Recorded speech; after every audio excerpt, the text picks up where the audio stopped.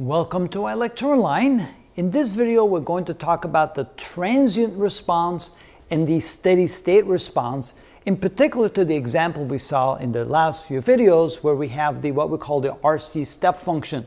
We have a circuit with a voltage supply, a resistor, a capacitor, and a switch that closes at time equals 0. We're going to assume that at time equals 0, there's some voltage across the capacitor, there's some charge on the capacitor. And we saw that when that's the case, that this is the equation that describes the voltage across the capacitor from time equals 0 to infinite time, so to speak, when we reach steady state.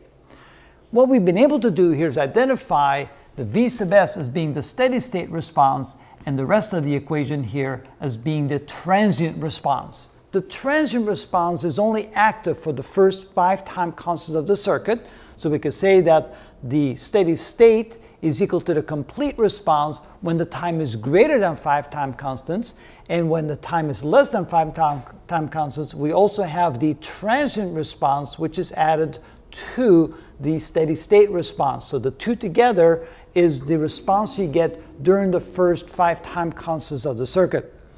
So if we then take a look at what the steady state looks like over a long period of time, the voltage across the capacitor will be equal to the voltage of the source. But during the transient state, notice that this is the response of the circuit where we go from the point V minus V of the source, so that's negative voltage, until we get down to the 0 voltage. So when we look at this portion of the equation right there, that represents a voltage that goes from V minus V as the source all the way to 0 volts.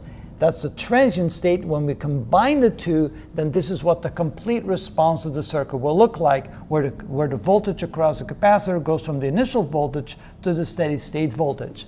So the transient is often misunderstood. It does indeed look like there's a negative voltage, but what happens is we apply the source to the circuit, and until the voltage across the capacitor reaches the voltage of the source, in essence, we take the steady state and we add a negative voltage to it that eventually goes to 0 to get the real complete response of the circuit. So the transient state is only what happens to the circuit over a short period of time, namely the first 5 time constants.